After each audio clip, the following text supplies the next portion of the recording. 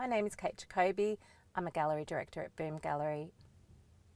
Boom Gallery is located in Geelong, not far from Melbourne, in a historic woolen mill. We represent artists from all around Australia. We represent local artists. We represent a few artists from overseas. The purpose of Boom is to show contemporary artwork to audiences in a way that is really accessible, that is dynamic and fresh, that it makes it easy for people to engage with.